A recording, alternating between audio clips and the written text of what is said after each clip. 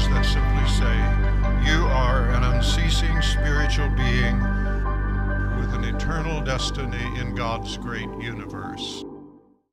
Lord, you know how tiny our minds are.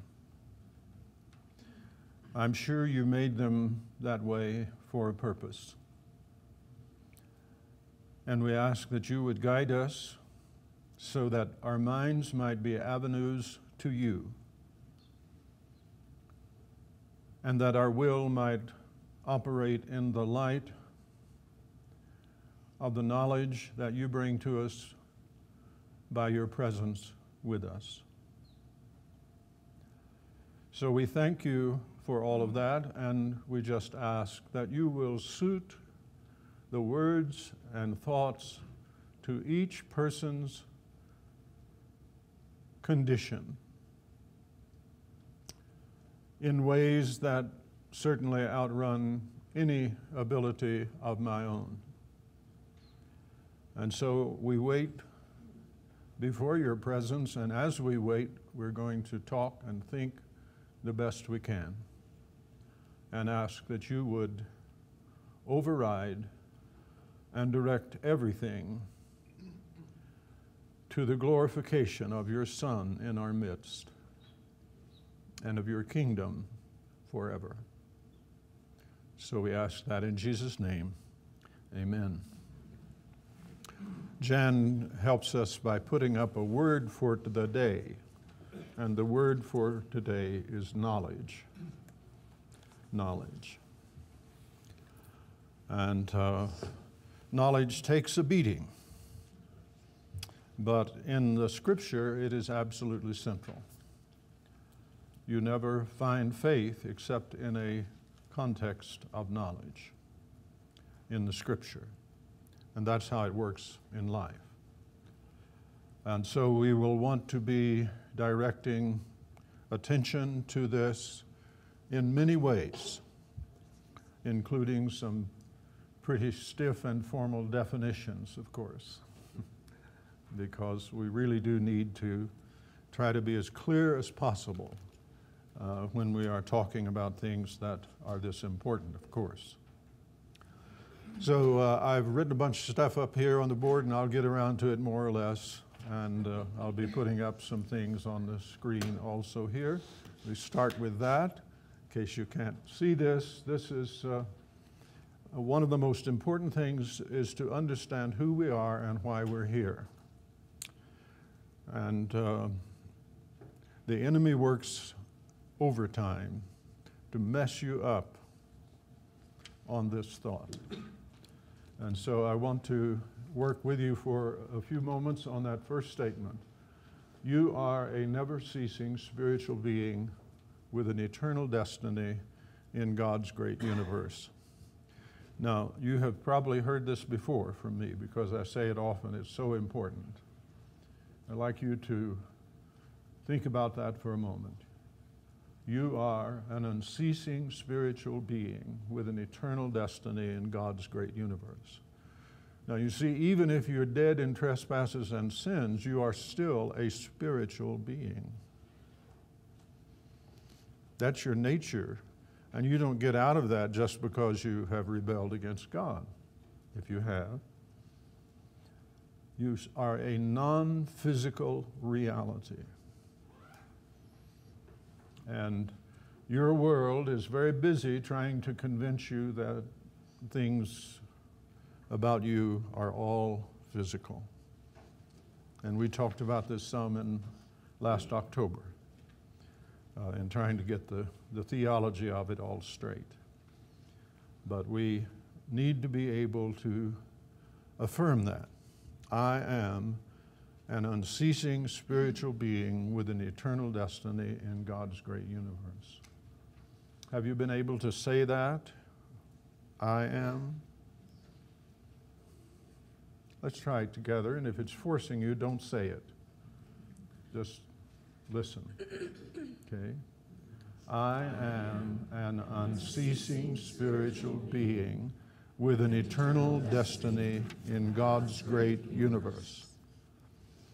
Now, in the light of that, you have to put God and how you think about God. All human problems come from thinking wrongly about God. Directly or indirectly, they come from thinking wrongly about God. And you will know the story of the first temptation well, and you will understand that the form it took was getting Eve to think wrongly about God. Okay? And in particular, it was getting her to think that if she didn't do something God said not to do, she was going to miss out on something. That missing out is the form of all temptation. If I don't do this, I'm going to miss out on something. And the idea of God as having your interest always at heart is one that we have to struggle to maintain. How we think about God, how we place Him in our minds is related to everything, whether we are in rebellion or at peace with Him, how we think about God. So we think of Him as positioning us as spiritual in substance, never ceasing in duration. And this last one is perhaps what is most likely to be left out, that we are ruling or creative governance in destiny. And you want to keep that in mind.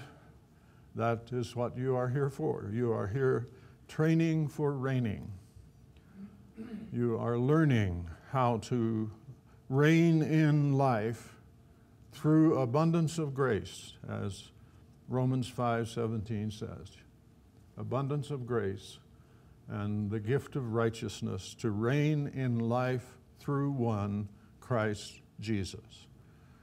That connection now is, I'll be spending most of our time in this first hour on that connection. We reign through one, Christ Jesus. He's the one who brings us back. But then that extends into eternity.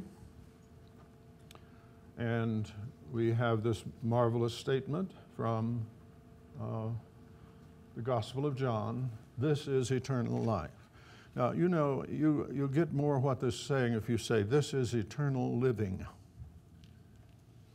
Eternal life, life has been kind of drained, and it's been postponed. This is eternal living. That they may know knowledge, that they may know you, the only true God, and Jesus Christ, whom you have sent. Right? Eternal living is knowledge. Now, leaping ahead a lot, knowledge is basically interactive relationship. That's what it is, basically. We'll be trying to spell that out as we go along. So now, if you got that, then here's some little wording that shows up in William Law's wonderful book, A Serious Call to a Devout and Holy Life. And, you know, he creates little scenarios in there, and this is a father speaking to his son, and he says, "First of all, my child, think magnificently of God." Now, that's the first thing.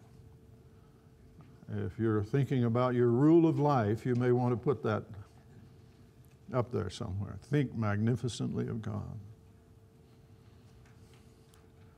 Magnify His providence. Adore His power. Pray to Him frequently and incessantly. Bear Him always in mind. Teach your thoughts to reverence Him in every place, for there is no place where He is not. A good thing to do to start your morning is to say, God is here. God is here. And if you got that straight, things will go well. My child, fear and worship and love God first and last. Think magnificently of Him. Yeah.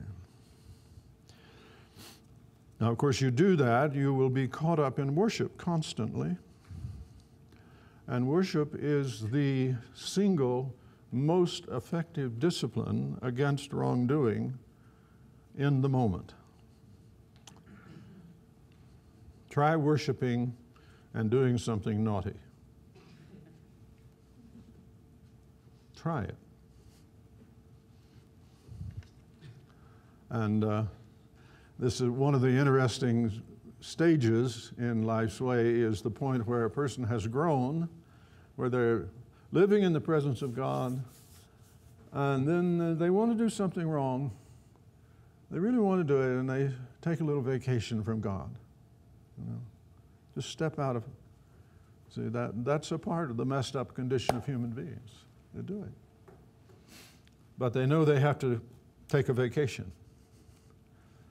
Because if they stand in His presence, then the goodness of doing what He wants us to do is overwhelming. So you learning to choose that and live that and get to the point to where you know you're not missing out on anything by doing what is right. That's progress. Now then,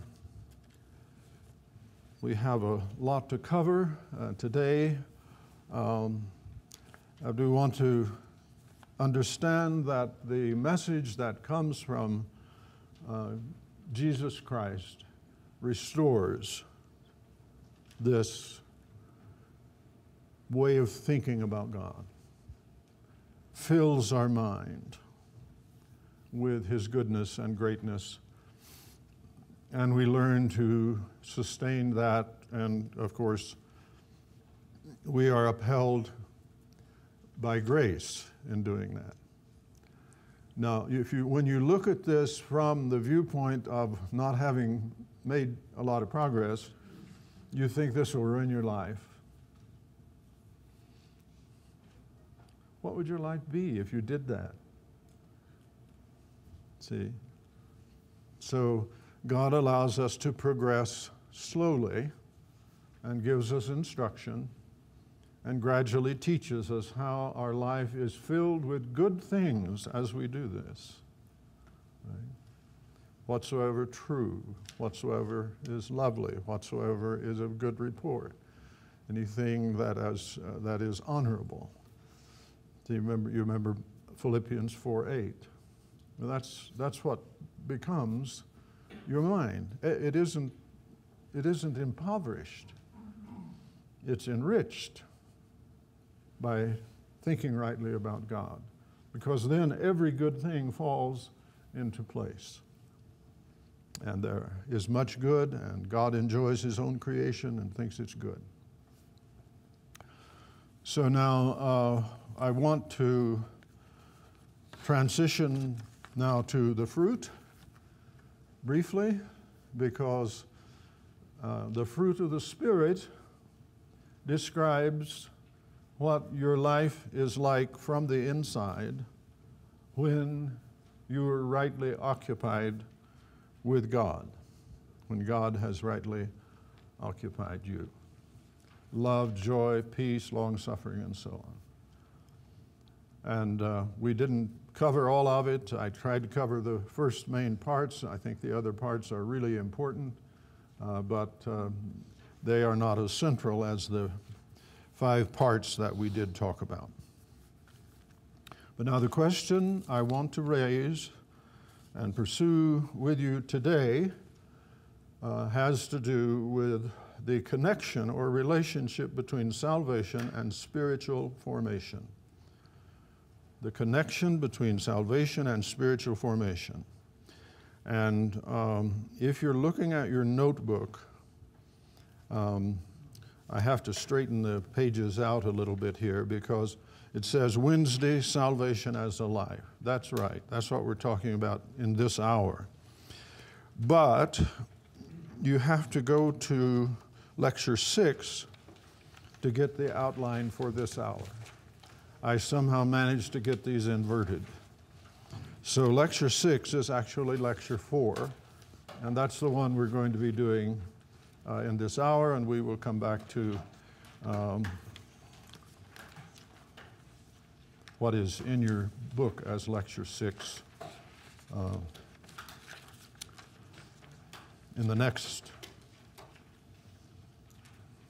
I'm sorry, in this afternoon. So my apologies for that. I don't know how, you never know how you get things messed up, do you? But I did. And so if you would, please just make that little shift. And we are talking in this hour about salvation as a life, and we're paying attention to Christology and atonement. Now, let me tell you why it is necessary to do that. The greatest barrier to spiritual formation as a plan that is followed by those who in some way profess allegiance to Christ is their view of salvation. The soteriology, to speak the theological language, creates a huge problem because the version of salvation that is presented has no natural connection to spiritual growth. And we must get into that today and try to help us understand salvation as presented by Christ and in the New Testament, and for that matter in the whole Bible. And that presentation is precisely salvation is a life, not an arrangement. Not an arrangement, it's a life. Now, the statements in the Scripture are extremely clear.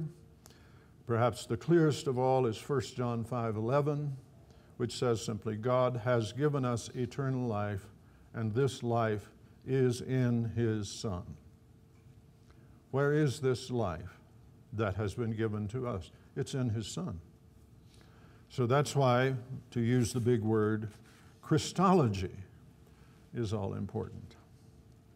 How we think about Christ and His work.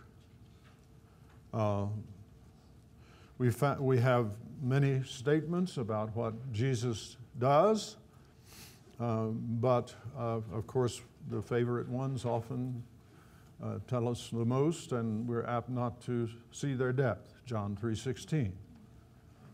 God loved the world so much that He gave His Son, sent His Son into it. That was the incarnation. He sent how did He send His Son? In the form of a baby that was born in a natural way. Mary was a witness to this in her lifetime because there was long discussions about whether or not Jesus had a real body. And Mary was there to affirm that He did. You have a baby, you know, this is not a hologram or something of that sort. This is the real thing. And so God loved the world so much that He sent His Son in order that those who put their confidence in Him would not perish, but have eternal, everlasting life. Life. Now you see, our way of reading that robs us of the meaning, because we are apt to read John 3, the whole thing, as if it were about forgiveness of sins.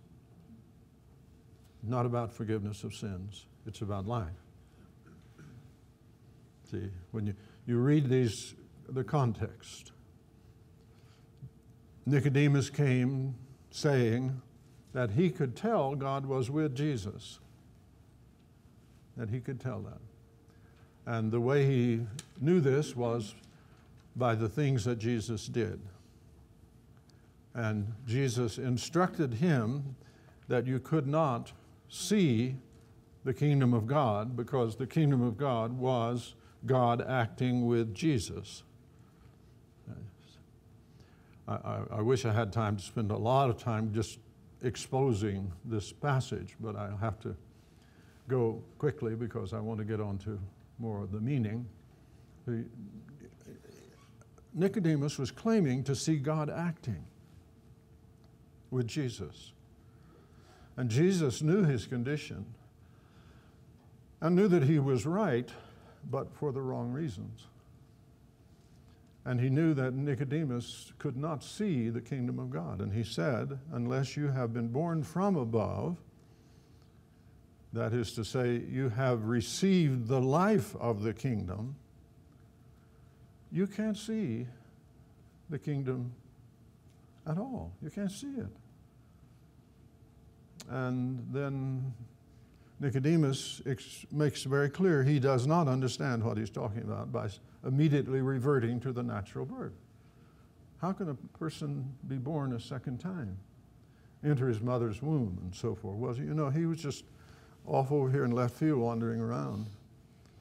And so Jesus says, now, no, you have to be born from above if you are going to enter. Now, seeing is one thing, entering is another. And entering means you are now involved in what the kingdom of God is doing. So that's the same lesson, actually, as Matthew 5:20. Unless you go beyond the goodness of the scribe and the Pharisee, you can't enter. It's the same lesson as Matthew 18. Unless you repent and become like a little child, you can't enter the kingdom of heaven. So now, the Christology and the atonement depends upon you understanding passages like this. God so loved the world that he sent his Son into the world, his only begotten Son, into the world, that people might put their confidence in him and receive eternal life. Salvation is a life. Salvation is knowledge, that is interactive relationship. Knowledge is always based in interactive relationship. Now, if you have interactive relationship, then you can raise to a level of abstraction. A person who operates on brains, for example, will normally have some abstract knowledge, but if he or she is going to operate on your brain, you probably will want them to have had a little hands-on experience, maybe have seen a brain or two, right? And that's interactive relationship is where knowledge arises. And of course, you don't want to get too far from it because you'll just wander off into the abstractions. And that's what happens to many people when they get too much theology in their heads, is they're off into abstractions, but they're not interactively involved with what they're talking about. And so it's important to know that it's through interactive relationship that we come to have knowledge that is ongoing. When the book in Genesis tells us that Adam knew his wife, it doesn't mean he read a book about her. You know. That was interactive relationship. Right? And that is one of the primary forms of knowledge that we have of persons, is personal engagement. Sexual intimacy is only one form of intimacy, but knowledge turns upon that idea of engagement. And when Jesus gives us this definition of eternal life. And by the way, this is the only one that I know of in the Scripture. He is very carefully giving us a description that will guide us when we come to think about Him and about what we get by our relationship to Him, and it's really important to hang on to that. Now, life. If I have gone over this previously with you, forgive me, but we need to renew it. Life is self-initiating, self-sustaining, self-directing activity. That's the mark of life. When something that has been alive is now dead, that is what is absent. That's what is absent. When the Scripture says that we were dead in trespasses and sin, that is saying we did not have this kind of life in relationship to God. Now, it's true that only God has life in Himself. So a cabbage plant or a snail or a person, they have life, but it is relative. And God is the one who gives life to everything, as 1 Timothy 6 tells us. Everything that has life, it receives life and is sustained in life by God. And I think it means everything. I think it means the cabbage plant would be dead if God didn't keep it working, right? And now we have to think a great deal about life between now and tomorrow evening. So please try to get that idea. Whenever God said to Adam and Eve, if you take of the fruit of that tree, you're going to die. Well, obviously, biologically, they didn't die. They kept going. But they did die in relationship to God, right? So what that meant practically was that everything they did that had been previously accompanied by God's action, now they had to do on their own. Apparently, Adam didn't sweat before he fell, right? How did he do what he did? Well, I think he spoke, and God acted with him. I think the second Adam illustrates how the first Adam acted before he fell. And today we still say, when we're talking about how we're doing, well, I'm cool. No sweat. See? You're not cool, that means you're grinding it out, right? You're sweating. And that's life on your own. So this understanding of life now is absolutely crucial. Salvation is a life, and this life is given to us from God. And if we break away from God, we lose the life from above. Above, remember, is not like the other side of the moon. Above is here. The first heaven is right here, going back to some of the things we went over last fall. Now, it was really important to keep those things in mind. We're trying to be more practical in this retreat, but there's nothing more practical than knowing the truth about things, and so you want to hang on to that.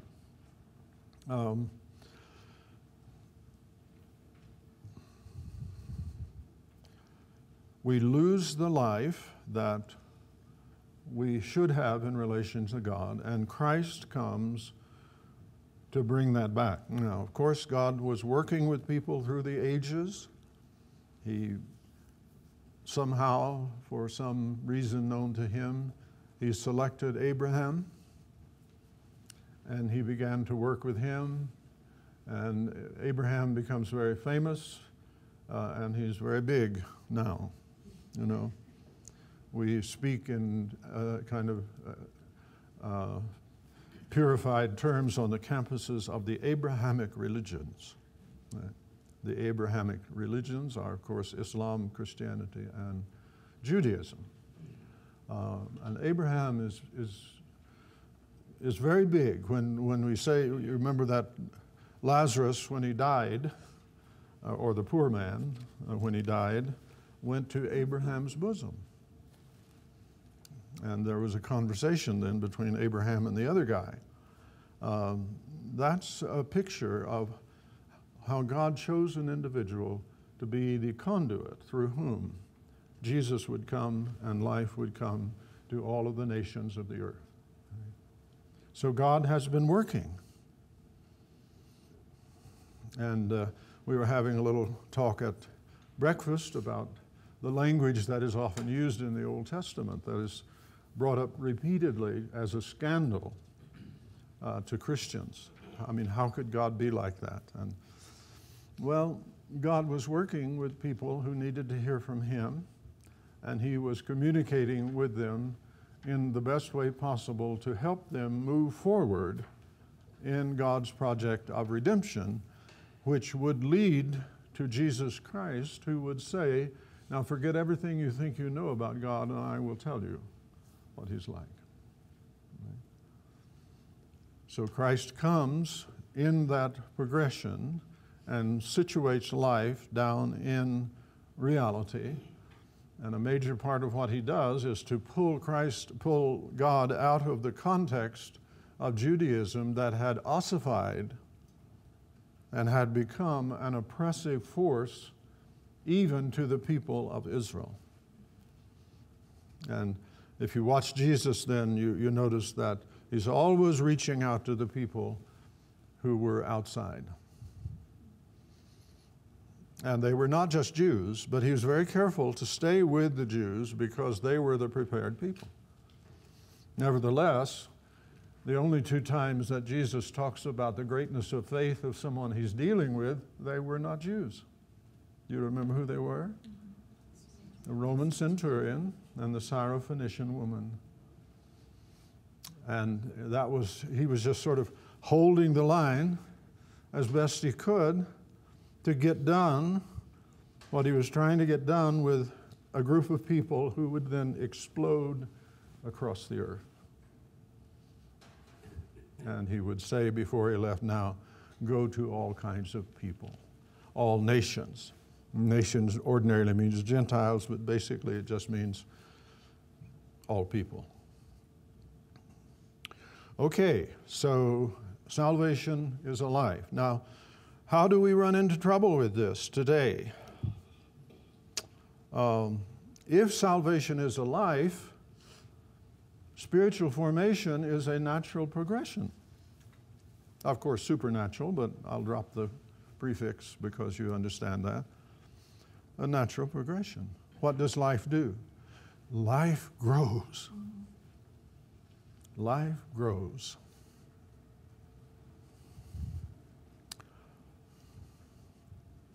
And that growth is laid out repeatedly in the Scriptures, like, for example, Romans 5, Philippians 2, Colossians 3, and perhaps I think 2 Peter ordinarily is recognized as possibly the latest piece of writing in the New Testament. And 2 Peter 1 has, the first chapter of 2 Peter has this wonderful progression. And if I can move along fast enough here, we must turn to that in a moment and look at it just so you get the idea. But the basic idea here is this. If salvation is a life from above, spiritual transformation is the natural result.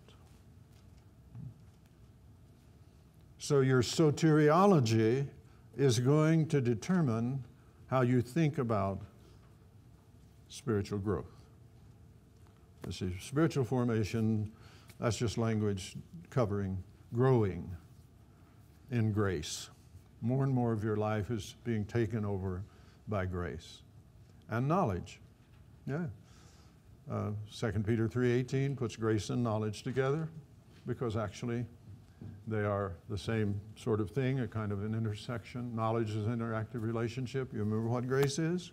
God acting in your life to enable you to do what you can't do by yourself. Right. Knowledge and grace go together. They're natural accompaniments. So we have to think a moment about how we get in trouble with spiritual formation, which talked a lot about now, but if you go to our seminaries and most of our churches, you'll find that it does not have a home in the ecclesiastical framework at large. It's treated as a marginal interest of some sort. And there's some progress being made in this regard, but instead of locating it at the center of seminary education, for example, it gets parked over in some distant parking lot, to use airport language. Some program, they have a little program over here for it, but it's not, you don't tell the people who are training for ministry that this is the central reality. And I don't want to get carried too far away on that, talking about what turns up as the central reality, but you have to think about that if you're involved in a church situation or you're concerned about how the work of Christ is going in general. What is it that we really think is central? And the theology of salvation goes with that, because the dominant theology of salvation in our culture, our religious culture, is forgiveness of sins. And then how do you arrange for that? Actually, that's the issue, because forgiveness of sins is a big deal, because what it means is you now come out of the position of rebellion. God is in Christ, reconciling the world unto himself, not attributing their sins to them any longer. Why? Because they have come out of the position of rebellion.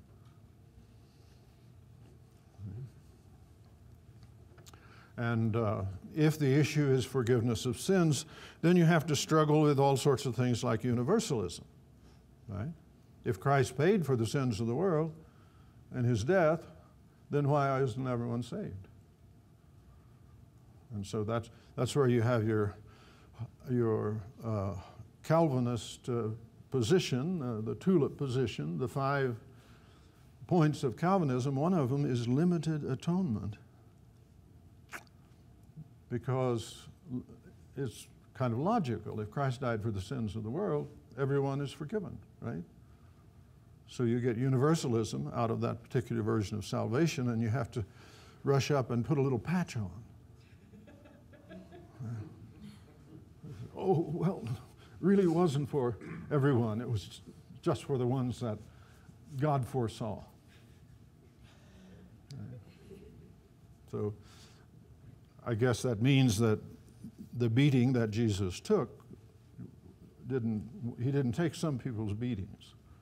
It just gets so awkward, you see, when you try to think that out. And so you wind up trying to think about, well, how could the atonement be limited? And then you wind up, well, it could only be limited if God foreknew the ones that were going to be saved. And now then you're in real trouble. And you're going to need some more patches. Now, let me be sure, forgiveness of sins is important, but that is not what being saved is about. Right? So we have all of these wonderful old songs. There was a time on earth when in the books of heaven an old account was standing, of sins all unforgiven. My name was at the top. There were many sins below. I went into the keeper and settled long ago. Right? That's it. So now, how do you get that? Well, the idea is you believe the right things. You believe the right things. And so that's where in the Protestant tradition, they don't believe in the sacraments of the church saving you, but they do believe right belief saves you. And now then guess, who has the right beliefs?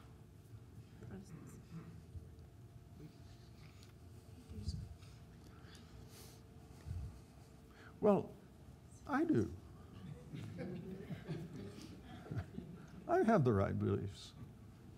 And so, if you would like to be saved, what should you do? You should accept my beliefs.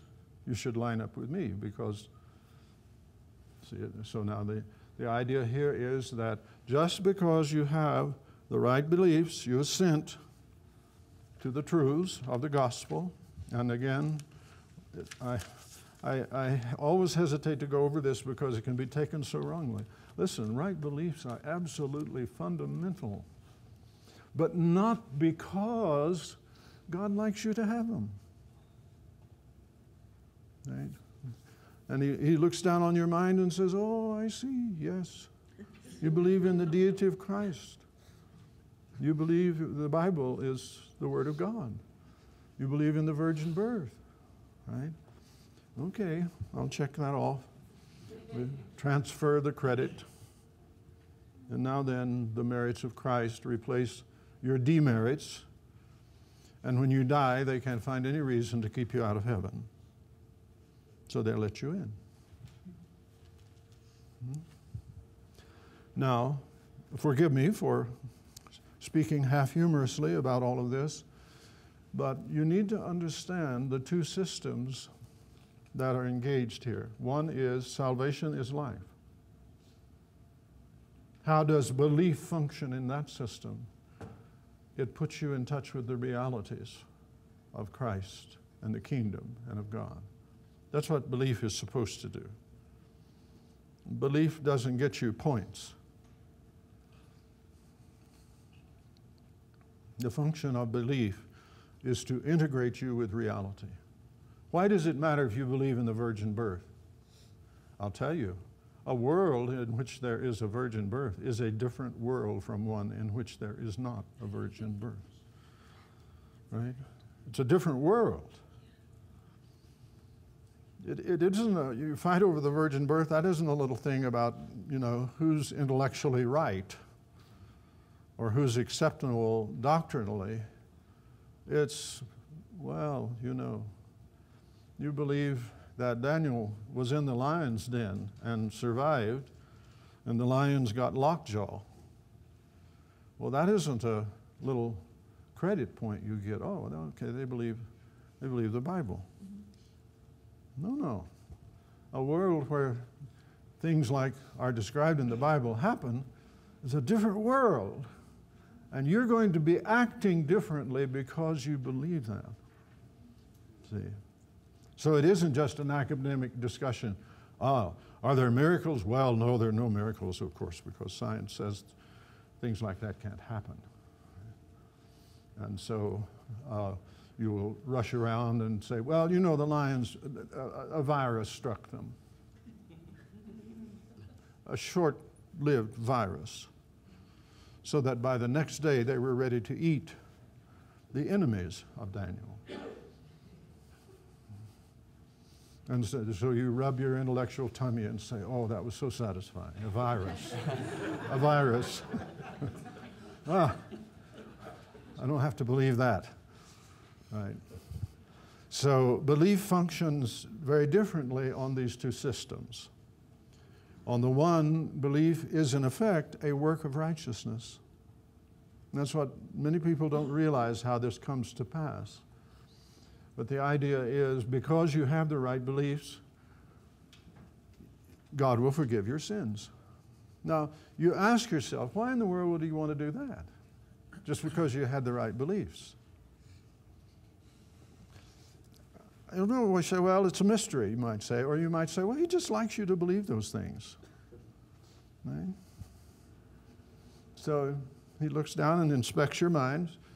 Oh, that's good. No, see, it's belief integrates you with reality. Now then, that reality leads on into discipleship and spiritual transformation in a natural way. If you are over here on the mere forgiveness idea of salvation, there's no natural progression. You've got everything that you have to get, and the next stop of the train is heaven. On the idea of life as salvation as a life, you're on a progressive movement that shows up every day. Every day. A wonderful minister up in Toronto, I enjoyed him so much. He said, when I got saved, I thought I had three things. I had a certificate that said I got in. I had a ticket for the trip, and I had a catalog where I could put in orders while I'm still here. And of course, he was talking about how he learned differently as he went along. So now, where is Jesus in this picture? And here I want to be very careful, because many people today struggling with these issues that I'm going over here in a rather light fashion. I hope you'll not be deceived at how important they are. Many people are really troubled by this because they don't know how to position Jesus in salvation if he's not just a sacrifice for our sins.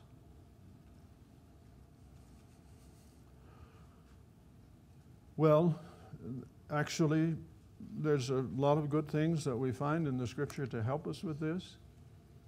1 John gives us language. 1 John 3, 14 through 15. 1 John 5, 11. 1 John 5, 11. God has given us eternal life, and this life is in his Son. We see that. So life is a gift that is through his Son. But 1 John 2, the second verse, he is the propitiation for our sins.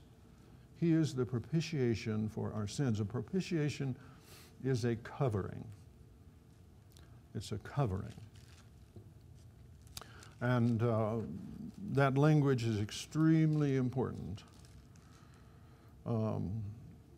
It's used in 1 John 4:10. He gave his Son to be the propitiation for our sins. He is our covering.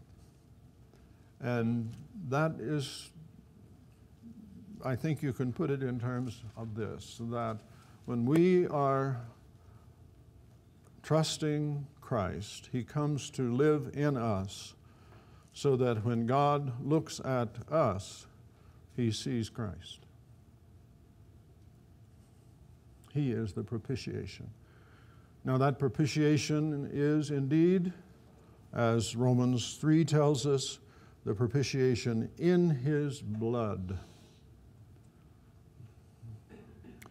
You can't understand Christ until you follow him to the cross. And the cross represents the heart of God.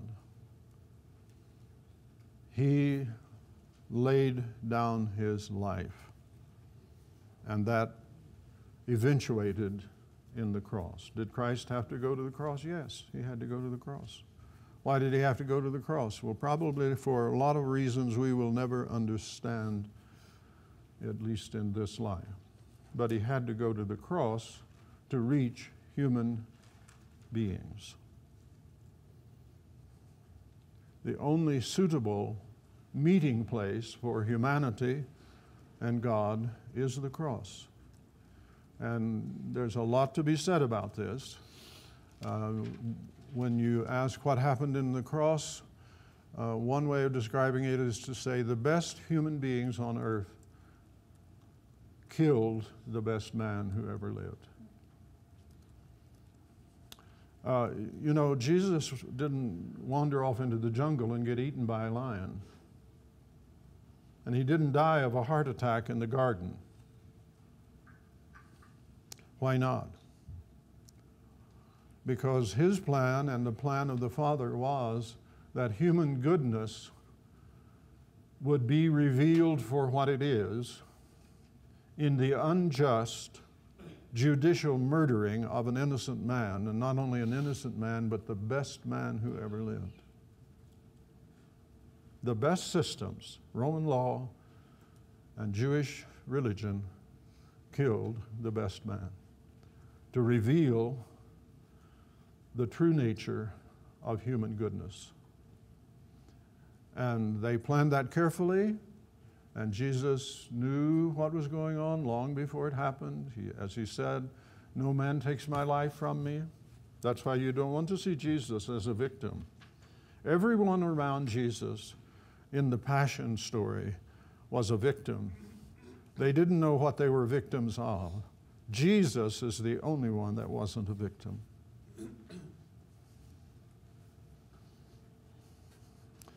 He was conducting the orchestra. And that's why he had to be careful about what he said, because if he had said two more words, Pilate would not have crucified him. He already had his wife on his neck.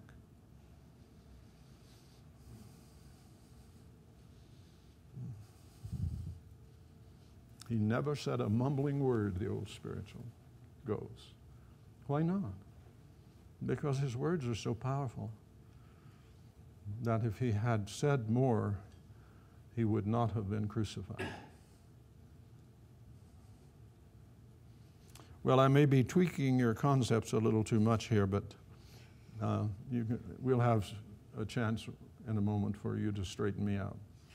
Okay. So we have, unfortunately, a misunderstanding of Jesus on the cross, which he was merely there to suffer. Now, he went to the cross in our place. It is vicarious. It is substitutionary. He died for our sins. Don't turn loose of that. Hold to the fact. Don't worry too much about the theory. See, because in many quarters, what is actually preached as the gospel is a theory of the atonement, not the fact of the atonement. He died in our place. He suffered for sinners. If it hadn't been for sinners and his desire to save them, he wouldn't have gone to the cross. And there are many dimensions. And don't narrow it down to some one little thing that someone suggested is what happened. Just keep the fullness of the person. Remember, there is one God and one mediator between God and man, the man Christ Jesus.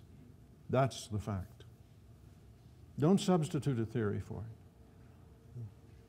If you substitute a theory for it, you will lose the living reality of Christ in the life of the believer. When you come to verses like God was in Christ reconciling the world unto himself, not attributing their trespasses to him, 2 Corinthians 5:19. When you see he is able to save unto the uttermost those who come unto God by him, because he ever lives to make intercession. Wait a moment. You mean he's not done in his saving work? No, he's not done. His saving work goes on. That was Hebrews 7:25, in case you want the reference.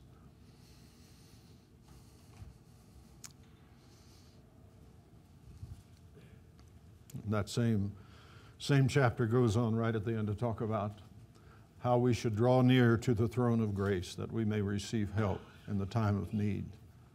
See, that's an ongoing thing.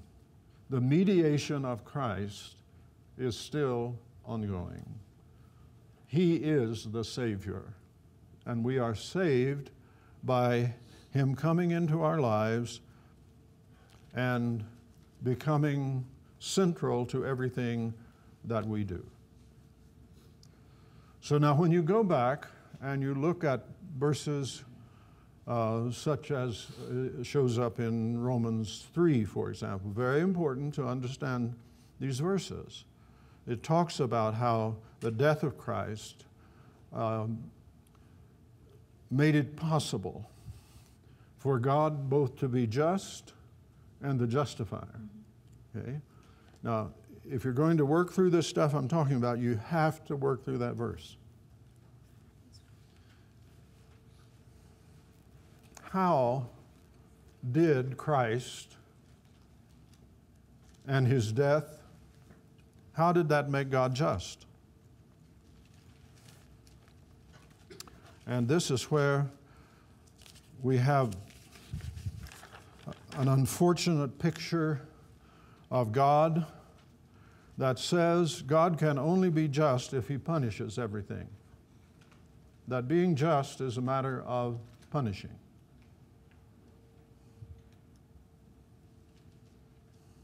That's how people read that verse. He didn't let anything go by.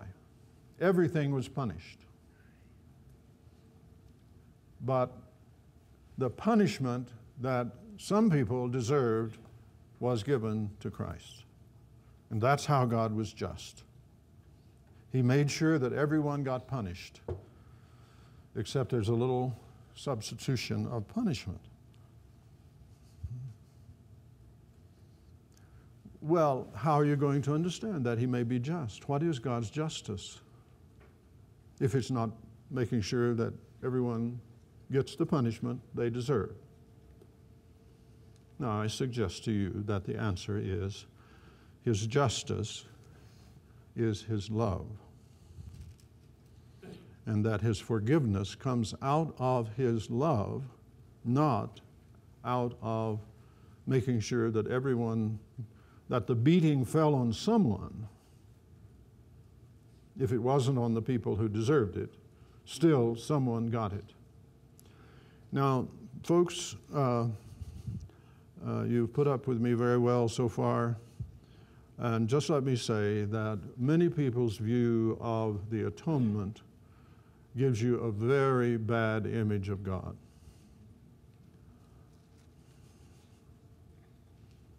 A very bad image. It gives you an image of a God who never forgives. Never forgives. Where is forgiveness? It's in the love of God. Jesus coming and living and dying, and His dying was a necessity of who He was and how He lived.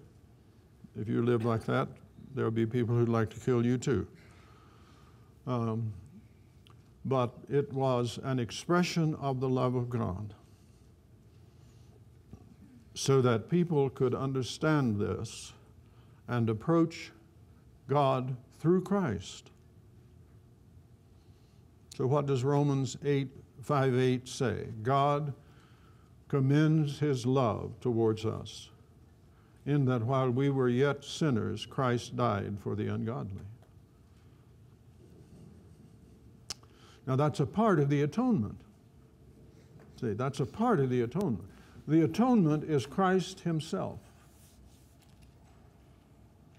the person of Christ. That's the atonement. He is the propitiation of our sins. He is the covering.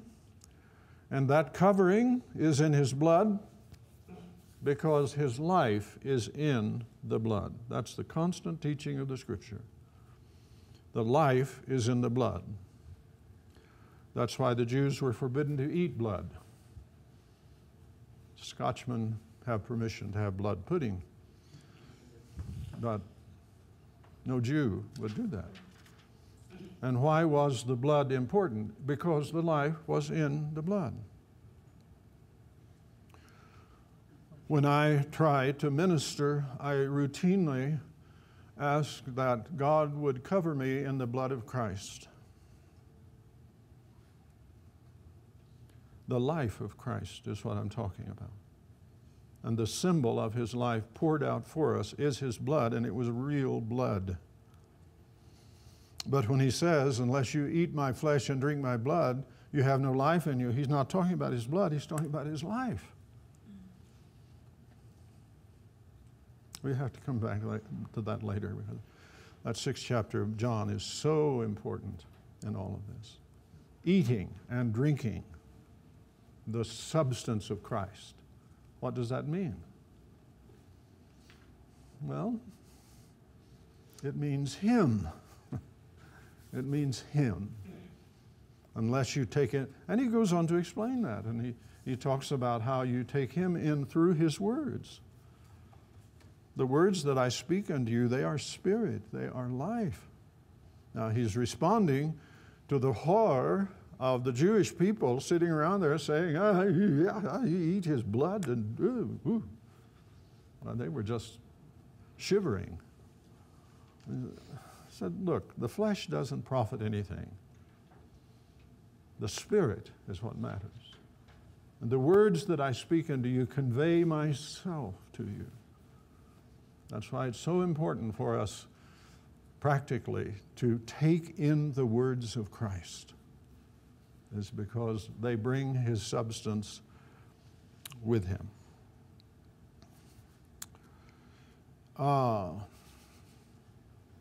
Let me just try to summarize a bit then, okay?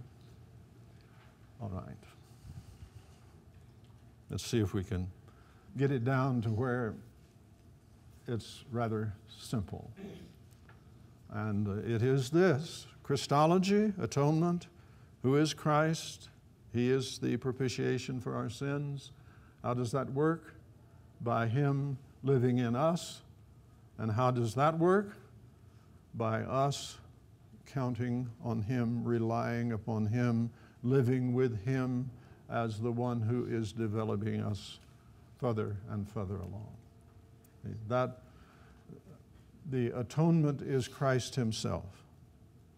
Now that involves everything that he did, but it keeps us out of the position that the atonement is something he did that is detachable from him. See? That's where you get a version of the gospel that essentially invites people to believe something that he did, and if you're on the left, it'll be different from if you're on the right theologically. But it'll be some little teaching of his or some big teaching of his, perhaps caring for the poor. He cared for the poor. He brought good news to them. And that's one of the marks that he gave, you remember, to the people who came from John the Baptist, that he was the one. One of the marks was that for once, the poor hear a good news. Right? Now, what was that good news? Well, it was basically that they too could live in his kingdom with him. That being poor was no barrier, because it was assumed in that day that if you were poor, you were out of the blessing of God. Nowadays, that's been inverted, where many people seem to think being poor is a recommendation, right? Because after all, Jesus said, blessed are the poor. They don't understand. He didn't say that blessed are you because you're poor, but blessed are you poor also, right? So you can take the things that he said, beautiful things, and then that'll be your gospel, and that will show up in certain identifiable religious connections that I suspect you're all very familiar with from your life and your experience. And then on the right, you have the idea, well, the one thing was he took our punishment. And so our sins are erased. And you get a version of justification that is horrendously wrong. And it comes out of trying to teach this to children but misleading them. And you take the word justified and say it's just as if I'd never sinned. Never. That will never be the case. It will always be, I have sinned. And the grace of God has claimed me as a sinner. I will never be an innocent person. I will always be a redeemed sinner.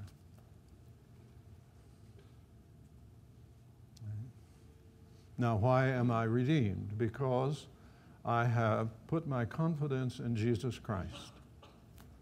Please don't miss that, because given all the other stuff I've thrown at you, you're apt to think that somehow I have missed that fundamental reality. The fundamental reality is trust Christ.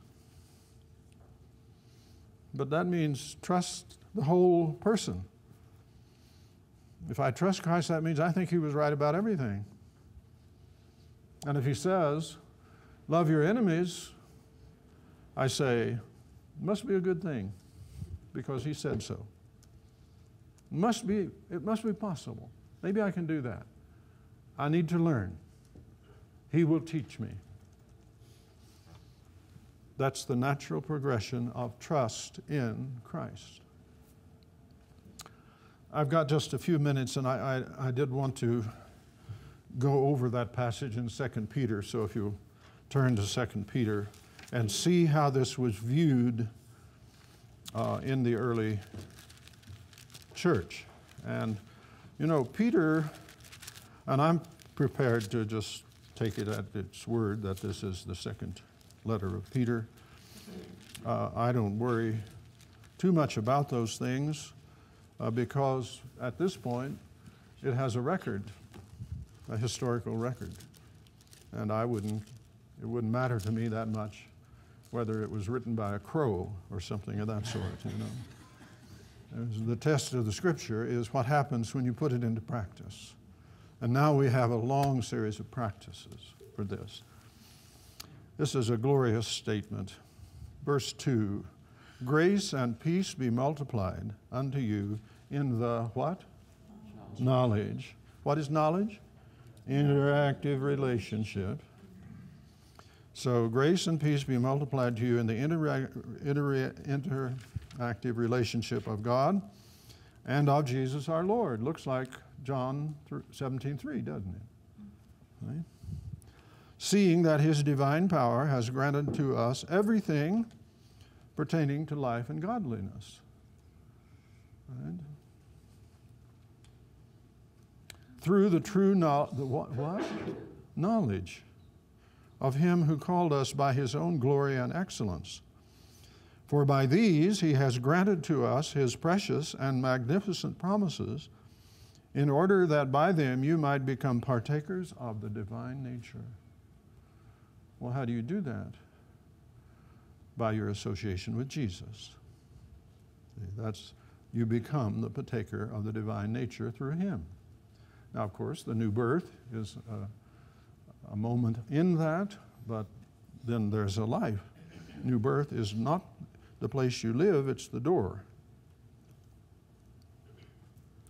That you might become partakers of the divine nature. So now you're going to be an eternal being, right? With an eternal destiny and all of that. Having escaped the corruption that is in the world through lust. Now, for this very reason, that is because this is what's been given to you, apply all diligence. Don't sit down and wait for God to do it. How much diligence? All diligence. In your faith, add moral excellence. Now, it's a good exercise. Most of you are teachers, and you can spell out each one of these as you go along. Add from faith. You don't start with moral excellence, right? You start with faith. Your faith is confidence in Jesus Christ, that he was right. He had it all right. He makes all of the provisions.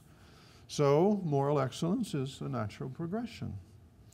And then moral excellence, add, wow, third time around, knowledge. There's knowledge, and then there's more knowledge. And in your knowledge, add self-control. And in your self-control, perseverance, stick-to-itiveness. And in your perseverance, godliness. And in your godliness, brotherly kindness. And your brotherly kindness, agape. All of these progressions wind up with agape. Colossians 3 says, and above all these things, put on agape, which is the bond of perfection. You don't start there, but you get there. And you get there by increments as you allow the Christ who is your covering to teach you and lead you and impart to you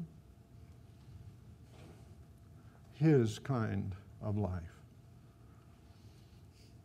If these qualities are yours and are increasing, see, it's a progressive sort of thing, they render you neither useless nor unfruitful in the true, what?